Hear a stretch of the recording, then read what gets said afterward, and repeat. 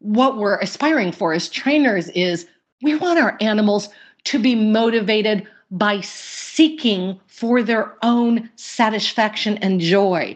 We want their behaviors to be drawn out of them through the magnetism, through the pull of reinforcement, so that their behavior is done as if they're going through life dowsing, seeking those instances of positive reinforcement that we've set up for them. Now, of course, the horse that's running toward the barn who's being whipped is also being reinforced. It's not that there's a lack of reinforcement there. It's that they're being reinforced by avoidance. They're trying to get away from being whipped. They're trying to run fast in order to avoid something icky. And so this idea that it all comes down to what you feed, to me, this is a little bit of a mantra for me, both in life and in training, that I constantly want to be aware of what is it I'm reinforcing? What is it I'm feeding? What is it I'm paying attention to?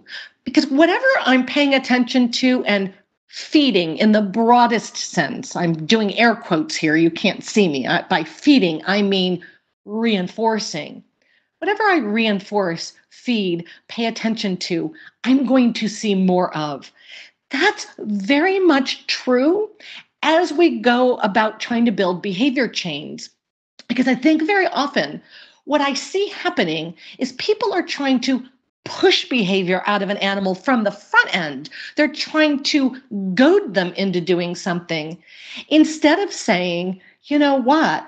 I really want to create a very strong magnet, a very strong desire for the animal to get to the end of that behavior chain because they expect meaningful, generous reinforcement for doing so. It's functionally important for them to get to the end of that chain.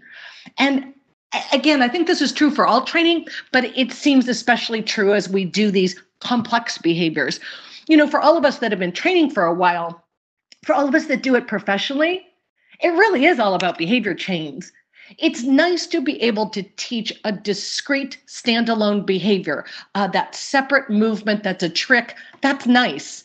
But really, all practical dog training that's doing service dog work or guide dog work or police dog or Schutzhund or agility or freestyle or nose work, it's behavior chains when you get to anything beyond sort of a standalone discrete trick.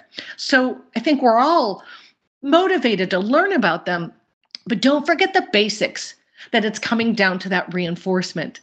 You know, the second to last paragraph in my book, Plenty in Life is Free, and I'm not going to talk much about it, but that very, very end of my book is that familiar parable. I think at this point, most people have heard this parable, usually attributed to the Cherokee, about a young Cherokee man who's brought before the tribal elders, and the elders are concerned about this young man's aggressiveness.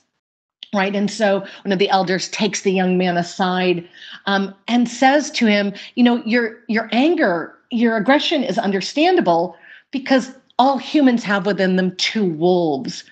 One of those wolves is generous and humble and open-hearted, and the other wolf is aggressive and arrogant and selfish.